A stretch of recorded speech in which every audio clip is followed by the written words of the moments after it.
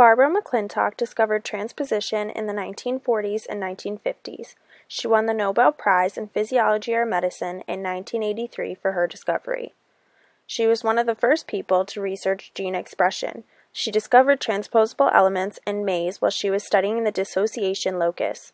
She later found this dissociation locus could change position, resulting in a variety of pigmentation in the kernels. Transposons are sometimes called jumping genes because a segment of DNA is cut and moves to another segment. When I think of jumping genes, this is more what goes through my head.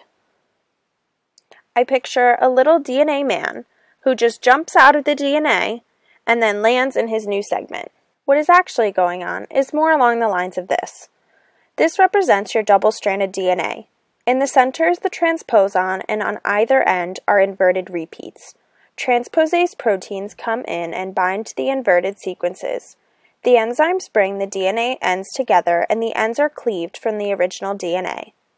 Let's zoom in a bit. Each 3' hydroxyl group attacks the other strand of the double helix to form the hairpin intermediate.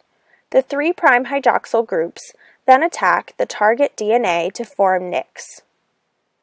DNA polymerase synthesizes across the gaps, and DNase ligase seals them. Each transposon encodes for its own transposase. This means there are many different transposases. We are going to look at one of the most well-understood ones, Tn5 Transposes.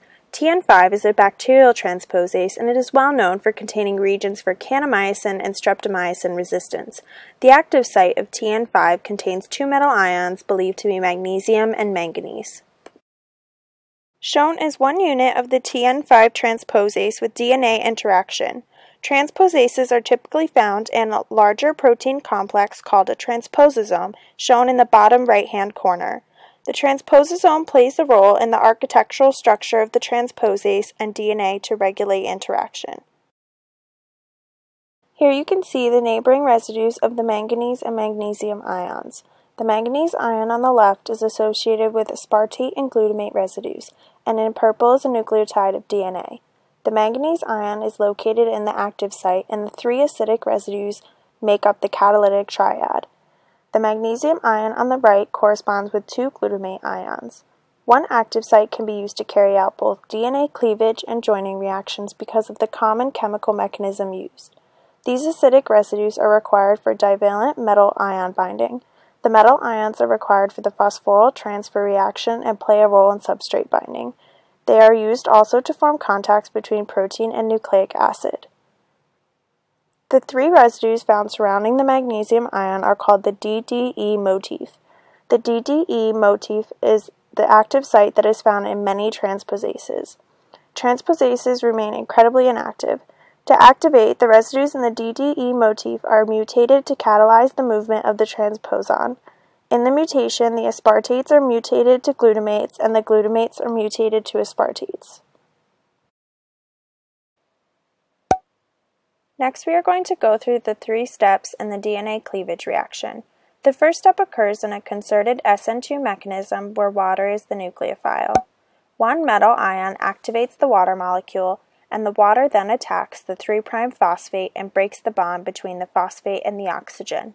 The oxygen acts as a leaving group. The donor DNA leaves the active site, and the negative 3' oxygen coordinates with the other metal ion to stabilize the charge. In the second step, the 3' oxygen of the transferred strand attacks the 5' phosphate of the non-transferred strand. This results in the hairpin intermediate. An oxygen from the phosphate moves into the active site and corresponds with a metal. The inverted repeats on either end of the transposon allow for this complementary base pairing of the hairpin structure. The hairpin intermediate releases this segment of DNA from the donor DNA. The final step is a resolution of the hairpin. Another activated water molecule attacks the phosphate and cleaves the bond with the 3' oxygen. Strand transfer occurs by a trans-esterification reaction. So now that we know what happens, why do we care? Many transposons encode genes for antibiotic resistance. In DNA, transposons can be moved from a bacterial chromosome to a plasmid, and in this way can express the antibiotic resistance gene. The mechanisms generally do not require DNA homology between the element and sites of insertion. A plasmid is capable of transferring information to another cell through bacterial conjugation. This is how antibiotic resistance can spread very rapidly. The role of transposases, although simple, is extremely important and not entirely understood. The potential of manipulating transposases is huge and could potentially be used for gene therapies to treat disease.